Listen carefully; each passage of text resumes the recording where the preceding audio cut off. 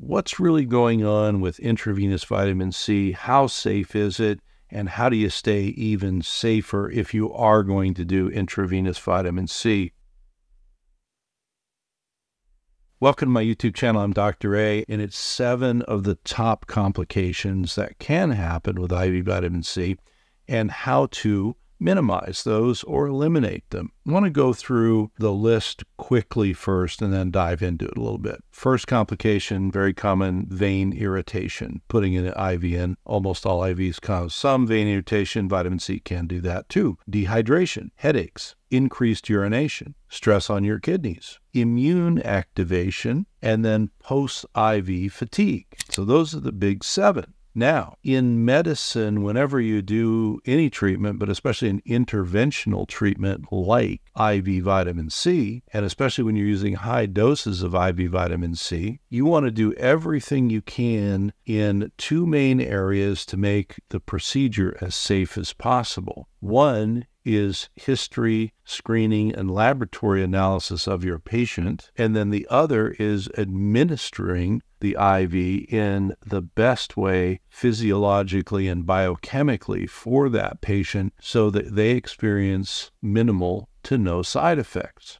So how do we avoid these big 7 or even worse types of side effects? Well, the first thing we have to think about is physiologically, are there people who shouldn't get high-dose vitamin C, which is an oxidative treatment? Well, people with an enzyme deficiency, which you inherit, called glucose-6-phosphate dehydrogenase enzyme, so G6PD enzyme, if they are deficient in that, they cannot have high-dose vitamin C. Why? Because they would have hemolysis, which is their red blood cells exploding essentially, which is obviously very bad for you and can trigger hemolytic uremic syndrome and many other bad things, including death. So the first test that you should have done before you do high-dose vitamin C is a G6PD level. We order a quantitative, gives us a number, and it tells us whether you're in the normal range or not. So normal or high, those are okay. Low, it's not okay. Now, this is a deeper topic, but basically that's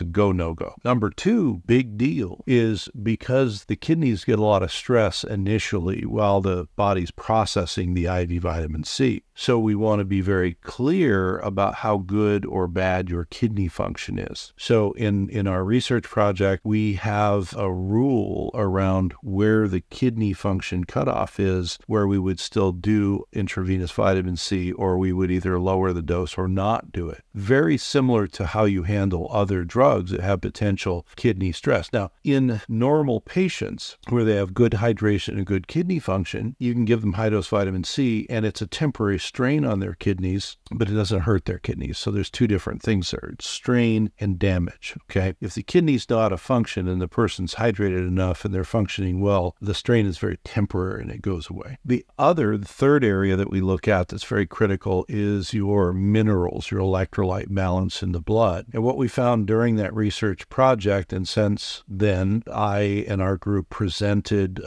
newer formulas for high-dose vitamin C that are electrolyte balance, so that as the vitamin C goes in, the body and the kidney especially have the easiest time moving the vitamin C around the body. The electrolytes don't shift around, and you come out with a less side effect driven protocol. So proper screening, number 1. So we're going to check the G6PD enzyme, kidney functions, electrolytes, and then the basics such as liver functions and some of the other blood chemistries. Now, why do I talk about those? Because we started saying, well, there's 7 complication areas to look at, but have there ever been worse complications than those 7 that we talked about? And so this publication I'm about to share with you is one that I share with the oncologists I work with, the patients, etc., to say there are 5 bad adverse events that have been recorded in the research. And all 5, 100% of them could have been avoided by what I just told you, which is what? Proper history, proper screening laboratory tests, so you're not doing high-dose vitamin C on the wrong people, and appropriate administration of the chemistry of the high-dose vitamin C. This particular paper, when it was published, looked at a sample of over 20,000 patients, so a pretty big sample, all of whom got high-dose vitamin C. And what I want to focus on from it is Table 5, which is high-grade adverse events. So lower-grade adverse events would be my vein gets irritated, I get a headache, dehydrated, something like that. Those are low-grade adverse events because they're usually self-limited. High-grade adverse events is it might put me in the hospital, I might need other medical intervention, etc. And the end of the story on all 5 of these is if these 5 patients would have undergone the screening that I just told you about, so proper history, proper labs that we outlined, and then the intervention is the best chemistry balance that we can get for high-dose vitamin C, none of these 5 patients would have had the negative outcomes because they would not have been given high-dose vitamin C. So the real punchline there is the only people who had high-grade adverse events out of 20,000 patients were people who should have never gotten it in the first place. And what were the things? It was the 2 big ones. 2 people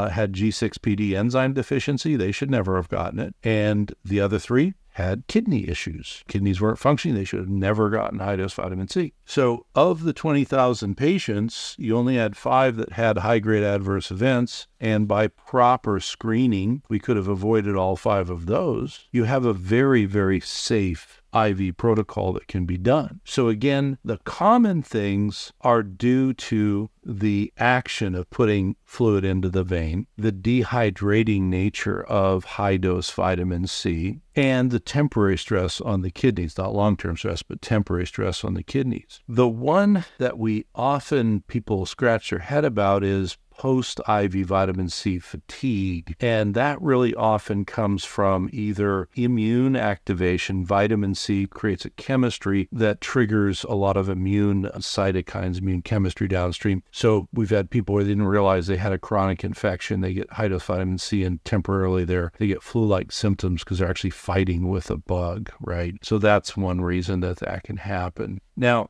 the other thing is more of a laboratory issue with high-dose vitamin C that you need to be aware of, and that is if you get your blood drawn after you have a high-dose vitamin C for your blood sugar, it'll be, whatever your blood sugar is. But if you use a finger stick or most of the continuous glucose monitors, those are simpler than the blood draw kind of blood sugar. And most of the monitors see just a piece of chemistry, which is a ring. And they call all the rings glucose. Well, glucose to these devices, your finger stick or your continuous glucose monitor, glucose and the vitamin C ring look the same. So you have to be very careful if you're reliant on a blood sugar monitor after vitamin C is infused in you, you'll have false elevation. Your blood sugar doesn't go up, but you have a false elevation because the monitor's not working. It's reading too high, okay? So if you do rely on a glucose monitor for dosing insulin, etc., you really have to work that out with the physician who's in charge of your high-dose vitamin C as to whether or not they want to do it and how they're going to monitor you. If you're a very brittle diabetic and that's the only way you can sort things out, I've never recommended doing that. If you're just on a continuous glucose monitor